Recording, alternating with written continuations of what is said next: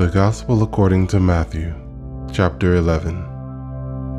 John the Baptist sends messengers to Jesus. Now it came to pass, when Jesus finished commanding his 12 disciples, that he departed from there to teach and to preach in their cities.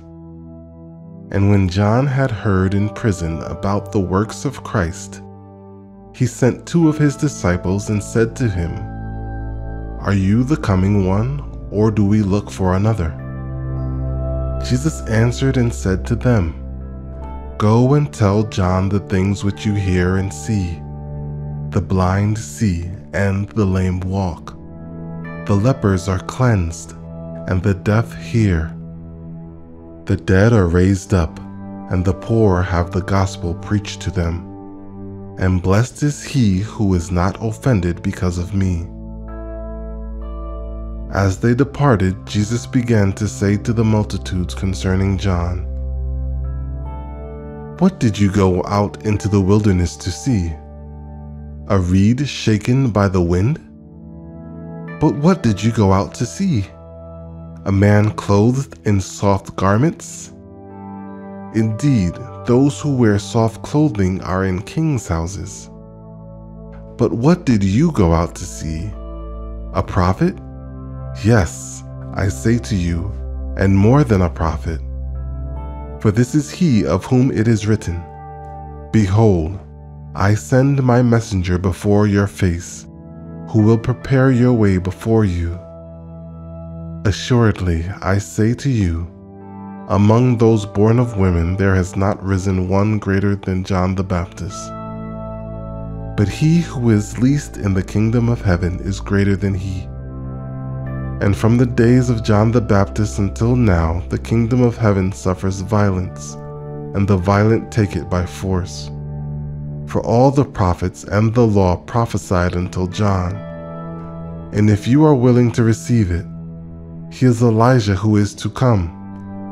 He who has ears to hear, let him hear. But to what shall I liken this generation?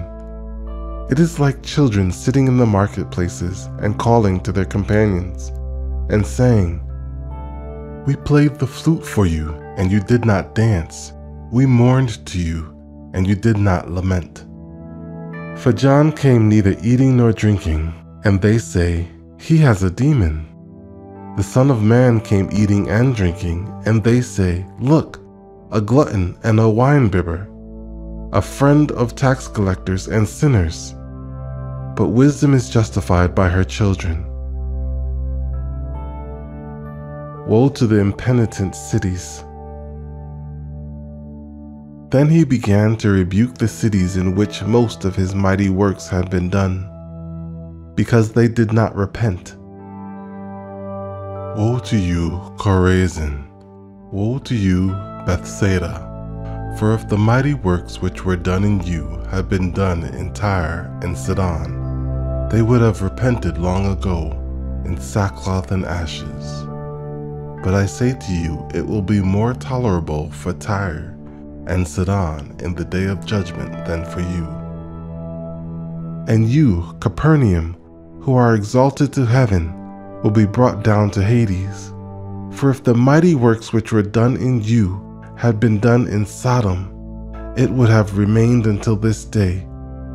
But I say to you that it shall be more tolerable for the land of Sodom in the day of judgment than for you." Jesus gives true rest. At that time Jesus answered and said, "I thank you, Father, Lord of heaven and earth, that you have hidden these things from the wise and prudent, and have revealed them to babes. Even so, Father, for so it seemed good in your sight. All things have been delivered to me by my Father, and no one knows the Son except the Father, nor does anyone know the Father except the Son, and the one to whom the Son wills to reveal him. Come to me, all you who labor and are heavy laden, and I will give you rest. Take my yoke upon you and learn from me, for I am gentle and lowly in heart, and you will find rest for your souls. For my yoke is easy and my burden is light.